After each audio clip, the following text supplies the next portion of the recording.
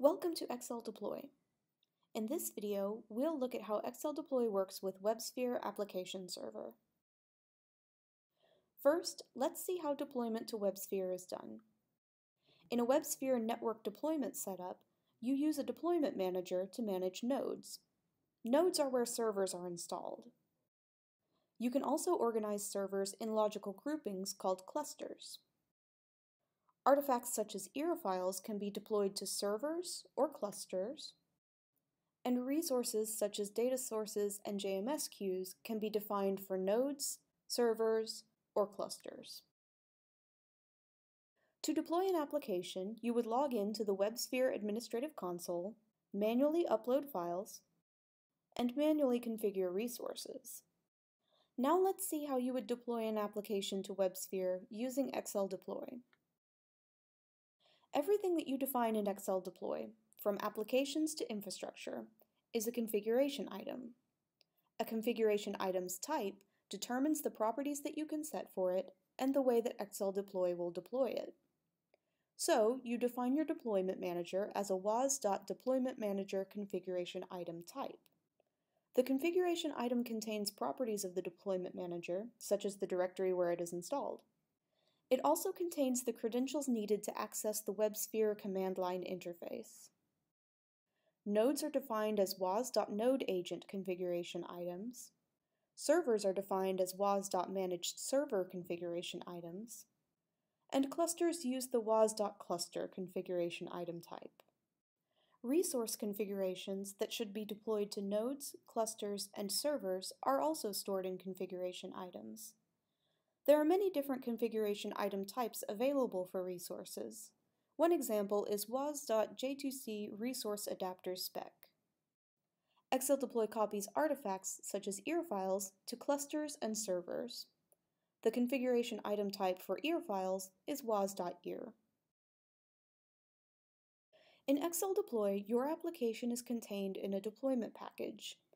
This package contains the EAR file, resource specifications, and any other artifacts or resources that are needed. In XebiaLabs terminology, the artifacts and resources in a deployment package are called deployables. To recap, here are was.deploymentManager, was.nodeAgent, was.cluster, and was.managedServer configuration items. And here are was.ear and was.j2c resource adapter spec configuration items. XebiaLabs deploys the resource specification to the node, server, and/or cluster, and deploys the EAR file to the server and/or cluster.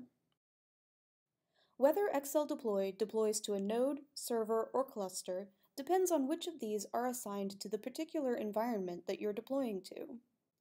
XebiaLabs also includes advanced features like tagging to help you customize what is deployed where. For example, this deployment is set up so that XebiaLabs maps the resource specification to a node and a cluster, and maps the EAR file to a cluster. These mapped deployables are called deployeds. In the properties of the resource deployed, you can see the values that XebiaLabs will send to WebSphere. And in the properties of the EAR file deployed, you can see the many properties that you can set for the application. For example, you can set virtual hosts and web servers. These correspond to the properties that you would normally set manually in the WebSphere Administrative Console. Now let's deploy the application. First, XebiaLabs deploys the resource to the node and cluster, then synchronizes the node.